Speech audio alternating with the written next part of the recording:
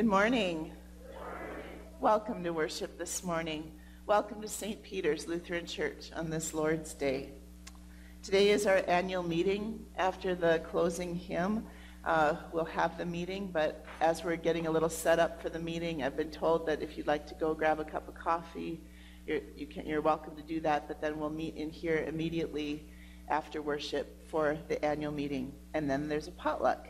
And for children downstairs, there's a movie during that time, so they can have something to enjoy before we all eat together. We're excited to have special music today from the Sunday school and also from Mira de Groot, and we're so glad you're here.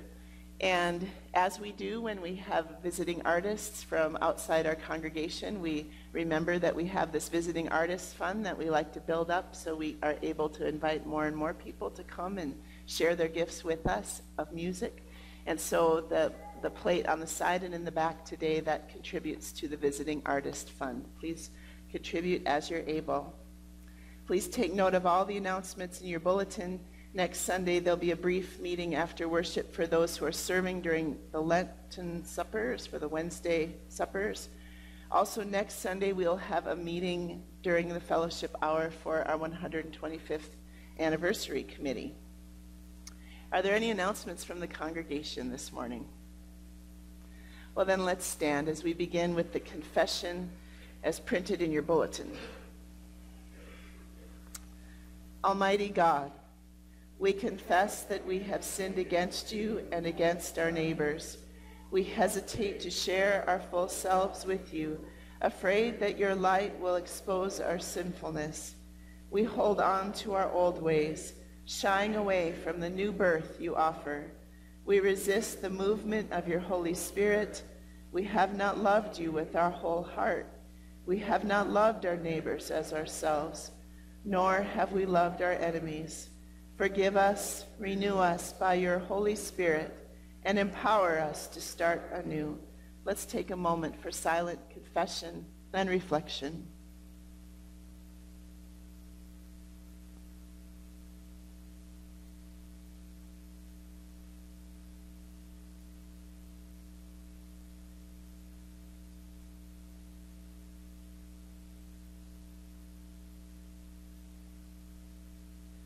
Just as Moses lifted up the serpent in the wilderness, so Jesus was lifted up on the cross, so that everyone who believes in him may be forgiven and have eternal life.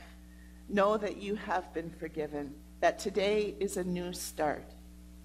We have been forgiven. Thank you, God. We will strive to live in the Spirit and trust in Jesus. Let's sing, Dearest Jesus, at your word.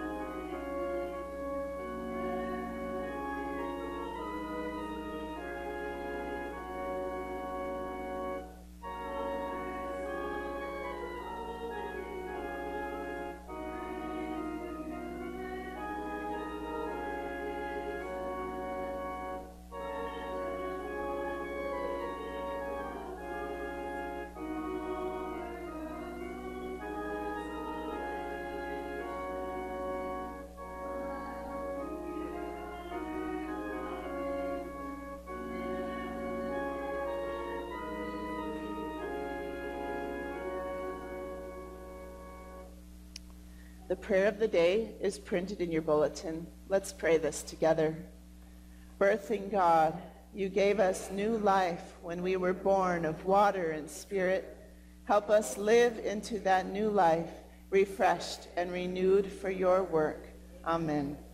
And you can remain standing as the gospel reading is shared today.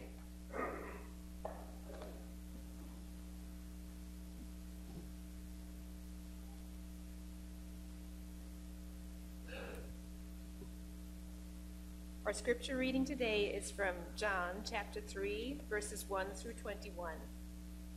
There was a Jewish leader named Nicodemus who belonged to the party of the Pharisees. One night he went to Jesus and said to him, "Rabbi, we know that you are a teacher sent by God. No one could perform the miracles you are doing unless God were with him." Jesus answered, "I am telling you the truth. No one can see the kingdom of God without being born again." "How can a grown man be born again?" Nicodemus asked. "He certainly cannot enter his mother's womb and be born a second time." "I am telling you the truth," replied Jesus, "that no one can enter the kingdom of God without being born of water and the Spirit. A person is born physically of human parents, but is born spiritually of the Spirit. Do not be surprised because I tell you that you must all be born again. The wind blows wherever it wishes. You hear the sound it makes, but you do not know where it comes from or where it is going. It is like that with everyone who is born of the Spirit."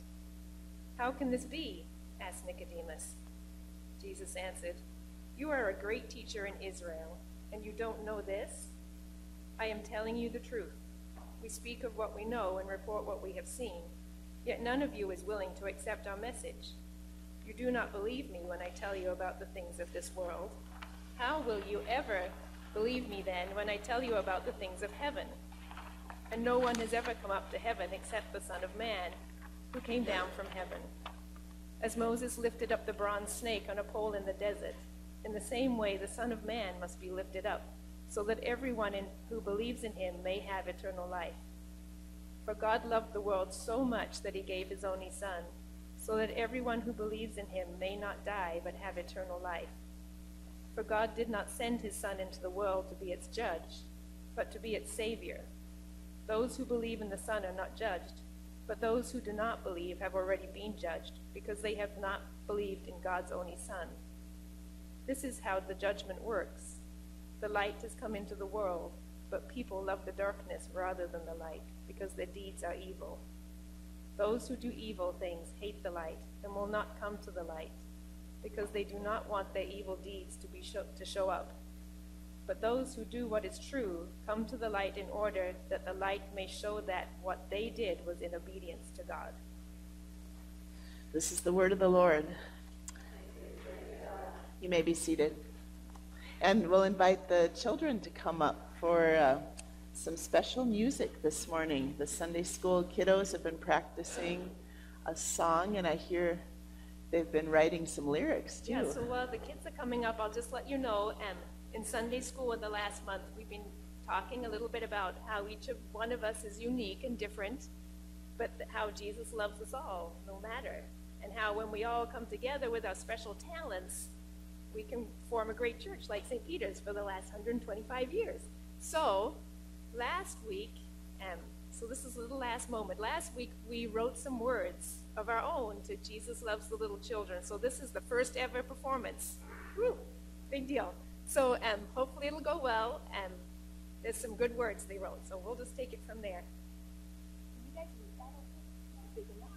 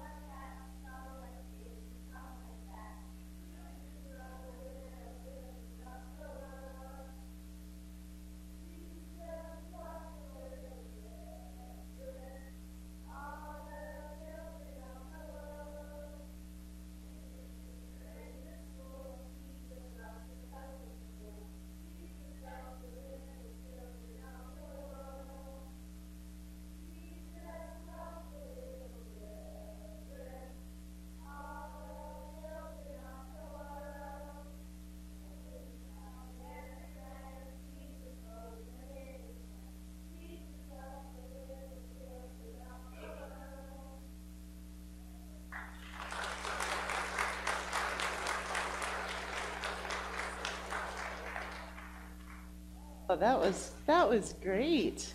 I love when you write your own lyrics. That's pretty cool. And and all of those were theologically sound lyrics. They were very good, very good. Yes.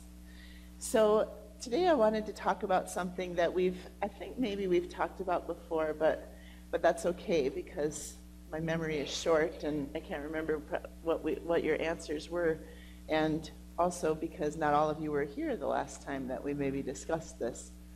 But so how many of you know how you got your name, where your name came from? Lily? Your parents chose the name, but was there special reason? Yeah, do you know it? After what? After Harry Potter's mother? Yeah? That's cool. I love that. And there's stories that go behind. Yeah, go ahead, Owen. Yep, his name came, there was a book that both his dad and I really loved called A Prayer for Owen Meany, and we loved that name. First we had a cat named Owen, and then the cat ran away, and so then we named our firstborn Owen. That's called betrayal. Yeah?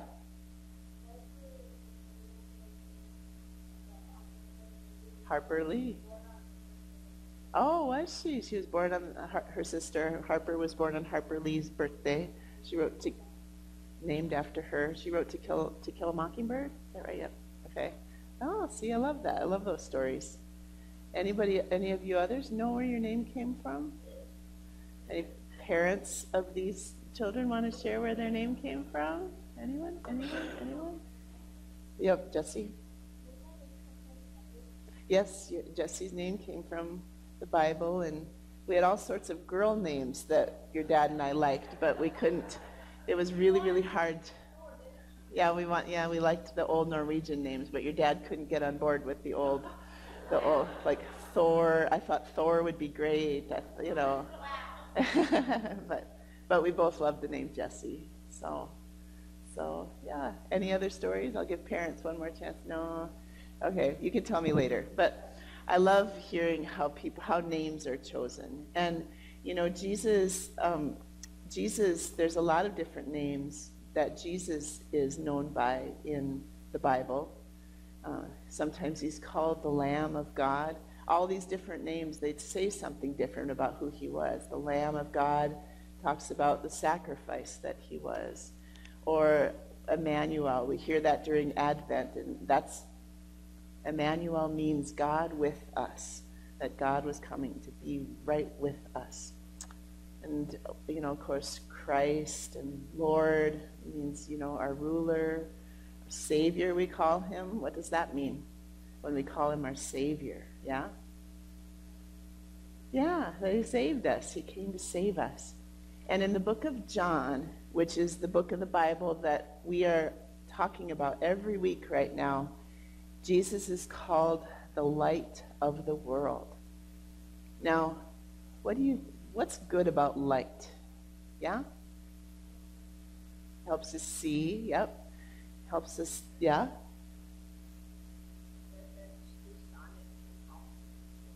Yeah, helps plants grow. That's a good one. Yeah? Helps us survive. Uh-huh. And what else? Yeah? It's a good thing. Yeah, we can get scared in the dark because we don't know exactly what's there, right? Do any of you have a night light in your room? Yeah? Yeah. Yeah. I even like to have a little light on, so I can see where I'm going, because I don't like it when it's pitch black in the night. You have 5 night lights? That's good, yeah. That's good. And the light helps us to see where we're going. And in the Bible story today that Jane just read for us, there was a man named Nicodemus who comes to Jesus at night. And Nicodemus is confused about some things. And Jesus helps to shed light on his understanding, helps him to understand. And so I hope that for all of us, that Jesus can be our light and to help us to to find our way, if we look to him to guide us, he promises to be our light. So let's pray together this morning. Dear God, thank you for this day, and we thank you that you promise to help us to find our way, that if we look to you and look to your word, that you will inspire us and give us wisdom for this moment and for all the moments to come. Bless these children, God. We thank you for them and the blessing they are to us, and we pray for all the children in our community and our world, and we pray these prayers and all the prayers in our hearts in Jesus' name. Amen.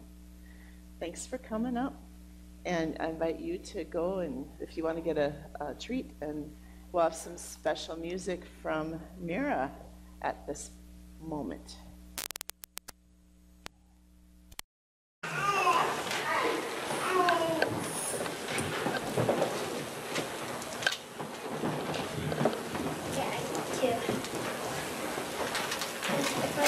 Everybody, I'm going to sing How Great Thou Art. This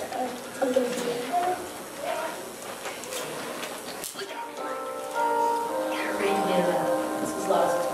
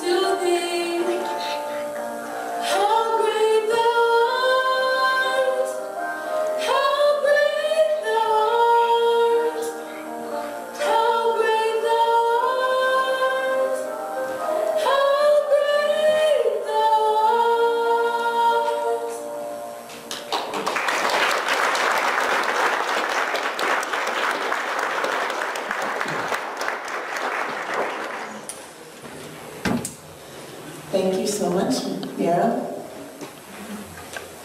Oh. It's going to get bad. Did you turn it down a touch? Nope. Okay. No. A little more. There we go. There we go. That's a bad sound when it starts to do that. The Lord be with you. So as I talked about last week, right now we're going through the book of John in order. And last week we talked about the story of the wedding at Cana. And today it's the story of Nicodemus. And if you happen to have the Bible memorized, you know that we skipped a reading right in there.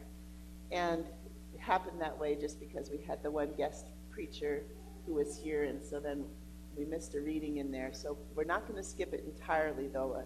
I want to share it with you so we know that we've covered all of them. And so after the wedding at Cana, what happens is Jesus and his mother and his brothers and disciples, they head to Capernaum from Cana. That's about a 16-mile distance that they travel. They stay there a few days, and then after they leave there, Jesus heads to Jerusalem because it's almost time for the Passover festival. Now that's a longer distance. That's about 100 miles that he travels. And especially when it came time for the Passover, I mean, all the time this happened, but especially around this time, there was a lot of buying and selling that was happening in the marketplace or near the temple, at the temple. And this served a purpose. Jews over 19 had to pay a temple tax. It was about 2 days' wages. And during this time, many kinds of currency existed. There were silver coins from Rome and Greece and Egypt, but the temple tax had to be paid in Jewish coins. And so, because these foreign coins were considered unclean, and so people would set up there at the temple to exchange your money. It was a service that they provided. And of course, those who were traveling to come and to bring their sacrifice to the temple, and they were traveling from long distances, it wasn't super convenient to bring a ton of animals for the sacrifice with them. And so at the temple, they would sell animals that you could purchase for the sacrifice. This was a great service that they provided, and it wasn't counter to the law at all. It was very accepted that this happened. The only trouble was that over time, these practices started to get kind of sketchy. The money changers providing this service, they started to charge an exorbitant rate for the exchange of this money. And even though, yes, you could bring your own livestock for the sacrifices, it was so much handier to buy the sheep that right there at the temple, but they would just gouge people, for the cost of this handy sheep that they could buy there instead of bringing their own. And so this extortion took place right there. The court of the Gentiles was the only place that the Gentiles could come and worship Israel's God. So the temple was becoming this noisy place of livestock and coins, but it produced incredible wealth for the temple. And so this is the setting where Jesus, you know what's coming.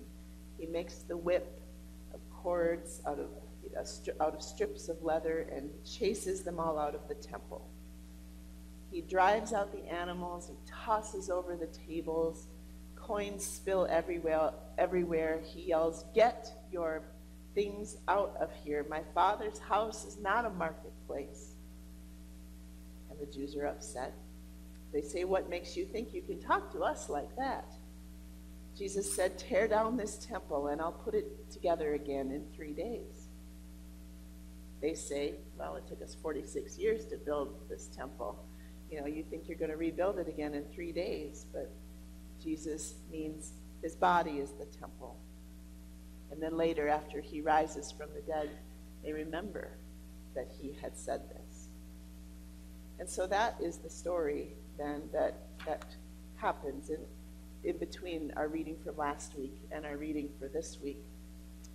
And during that Passover festival that Jesus is at, that is where people really start to take notice of Jesus and the signs that he's performing. And they begin to believe in him. And the reason that that story of Jesus driving them out of the marketplace is so familiar to us is we can find it in all 4 of the Gospels. But the interesting thing to note is that in the other 3 Gospels, the story takes place closer to the end of the book. It serves as a catalyst for him to be arrested. But here in John, it takes place at the beginning of the book. And also, another difference is, in the other Gospels, he calls them a den of robbers. But it's just in John where he says, my temple has become a marketplace. Well, so then, in John, we get through the story of the marketplace, and then we come to a story that's only found in the Gospel of John. It's about a man named Nicodemus. Nicodemus, a Pharisee who comes to Jesus at night. There's a lot of speculation as to why Nicodemus comes to Jesus at night. One of the most common ones is that, he doesn't want people to see him with Jesus. He doesn't want people to know that he's having this conversation. And others say that because in John's gospel, things like darkness show ignorance or confusion or a lack of understanding, and that's why he comes at night. But it could simply be because Nicodemus was a Pharisee, and Pharisees did a lot of their studying of the law at night. In the Psalms, it says that our hearts instruct us by night, that the righteous meditate on God on their beds. Nicodemus is a prominent Pharisee. He knows this. He studies God at night. And perhaps this night, the one he's studying and wants to understand more is Jesus. And Nicodemus, being a Pharisee, he prides himself on being someone who knows stuff, He knows the order of the law. He knows the oral traditions, the customs, the prophets, the prophecies. He's got it down. He knows his stuff. And so he says to Jesus, Rabbi, we know who you are, and we know what you do. But within moments, Jesus makes it very clear to Nicodemus that he doesn't know so well who Jesus is or what Jesus is up to. Have you ever had a conversation like that where you were pretty sure you knew exactly where it was going? You knew what the outcome was going to be, but then you found out you didn't know exactly what was going to happen. I was remembering a conversation I had one summer night. I was about 20 years old. I was working at a Bible camp by the Lake of the Woods. And the staff at that Bible camp was very small. There were only about 7 of us. And there was one other counselor on the staff. His name was Sean. He was totally dreamy. And we spent a lot of time talking. We would talk and talk for hours and hours. And he didn't spend nearly as much time with anybody else except me. And, we were good friends. And there was one night where Sean and I were out for a drive. I don't know where we were going. But he's like, Ruth, I have something to tell you. And, I knew what he was going to say. I just knew it, I had watched soap operas my whole life. I knew how this was going to go. He was going to tell me that he was madly in love with me, of course, And, that's just the scenario. Cute boy plus, he wants to say something important to me equals, this is the big moment. I remember my fingertips were all tingly and I could hardly breathe, and it was all in slow motion. And he says, Ruth, I think I really like Sally. Do you think she likes me? Do you think I should ask her out? Sometimes you think you know, but you just don't know. And Nicodemus didn't know. He and Jesus have a long conversation that night, but Nicodemus only talks for the first few verses, and then Jesus talks the rest of the time. They talk about being born again, and Nicodemus doesn't understand. He says, how can a grown man be born a second time? And then Jesus starts talking about water and spirit and wind, of God's love expressed through God the Son, and eternal life and salvation, not judgment. And he's expressing how faith, it can't be understood with the mind, that it's something that's felt, that the Spirit is anything but logical. And this is important to remember as followers of Jesus, that the Spirit guides us to places and decisions beyond our planning. We might have all sorts of plans and visions and think we know just how it's supposed to go, but we can't make the mistake of Nicodemus. We have to get beyond our own understanding and always be listening for the movement of the Spirit. Stay open to being surprised. Nicodemus doesn't say anything more after verse 3 of this chapter. And even though the book of John is the only place that we hear from Nicodemus, this isn't the last time we hear from him. Stay tuned, because later on in John, we're going to hear more about Nicodemus, and we're going to find out that the Spirit did indeed surprise him. So stay tuned, and let's pray. Dear God, thank you for the ways that you are with us. We do thank you when you give us moments of certainty and conviction, but help us always to remember that we have to stay open to your Spirit moving us and trusting that you can do great things through us, greater than we can ever imagine on our own. God, we lift up to you these prayers and all the prayers in our hearts. In Jesus' name, amen.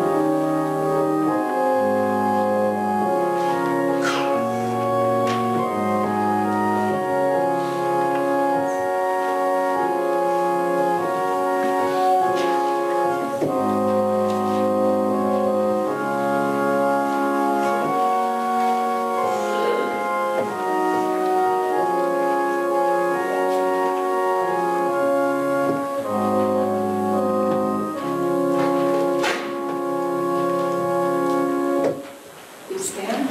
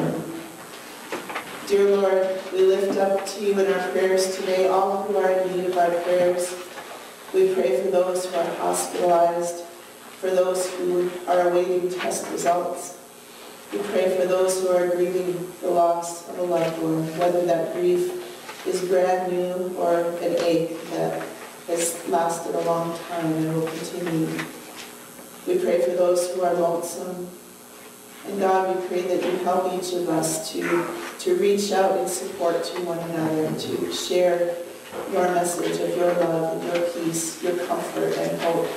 Lord, in your mercy, hear our prayer. Dear God, we pray for our congregation. We thank you for our long history in this place. And we pray that you help us remember it's only the beginning of all that you can do through us. God, be with us in our annual meeting today and help us to make decisions inspired by you and you alone. Lord, in your mercy, hear our prayer. Draw your church together, O God, into one great company of disciples, following our teacher, Jesus Christ, into every walk of life, together serving in Christ's mission to the world and witnessing to your love wherever you send us. Lord, in your mercy, hear our prayer. We pray the prayer that Jesus taught us to pray. Our Father, who art in heaven, hallowed be thy name. Thy kingdom come, thy will be done, on earth as it is in heaven. Give us this day our daily bread, and forgive us our trespasses, as we forgive those who trespass against us. And lead us not into temptation, but deliver us from evil. For thine is the kingdom, and the power, and the glory, forever and ever. Amen. Let's join in the benediction. May we be reminded that we are a work in progress. May we see the moments every day where we have an opportunity to put our faith to practice. May we be gracious with those around us, inviting them to join us on this journey. The Lord bless you and keep you now and always, in the name of the Father, and of the Son, and of the Holy Spirit. Amen. Let's sing, all people that on earth do dwell.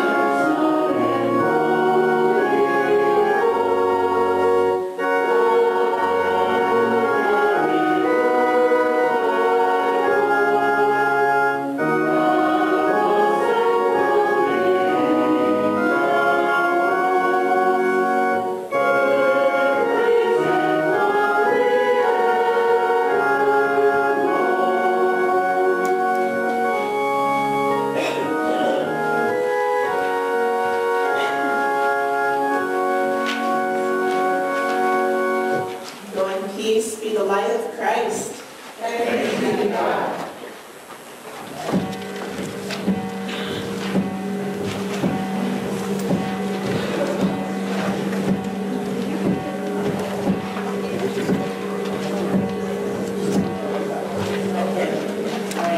Yes, you're welcome to go get coffee if you like. There's annual reports are in the